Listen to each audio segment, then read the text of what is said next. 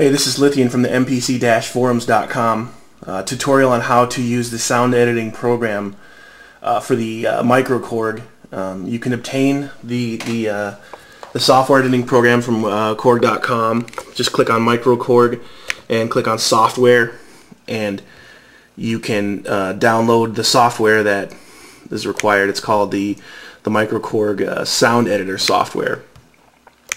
So there's a few things that you'll need in order to a USB to MIDI cable, and I have this one here. Is called the M-Audio Uno, and I have it plugged into the USB of my computer and the MIDI of the MicroKorg.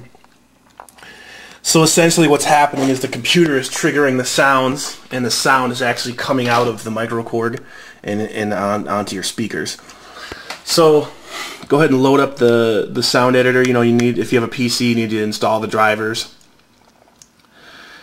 And so it will say MIDI transferring, and it's connecting between the two. One thing that you might need to do, because I think the default setting for the MicroKorg is Write Protect On, is on your MicroKorg you need to hold down Shift and push 8, and it says it's this little funky thing here, and you need to turn it to off. It's the Write Protect, so that you can actually overwrite the factory patches.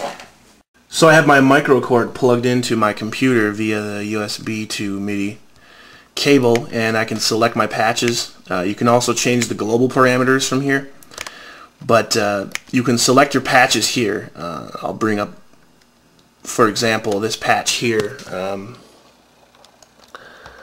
I'll bring up this patch here, and this is the properties for this particular patch. It's a unison voice with a saw triangle oscillator and a triangle sine LFO.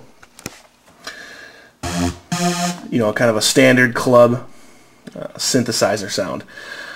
So let's say I wanted to adjust some properties. Everything is visual, so I can adjust the vibrato, portamento, actually change the oscillators.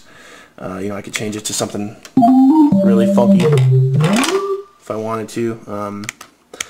I can also adjust the effects. I have an ensemble effect, but I can change that to a phaser if I wanted, and adjust the depth of each one. And it has a delay as well. The effects on the MicroKorg are they're not the greatest, but they're good, for synth modeling. And then of course I can adjust the arpeggios as well. So this is quite an improvement from the Matrix editor that many of you, if you have a MicroKorg, are used to. Where you have to turn these knobs and adjust the properties via these 5 knobs up here on the top. So that is the sound editor program for the MicroKorg. So I hope that was useful. Thank you.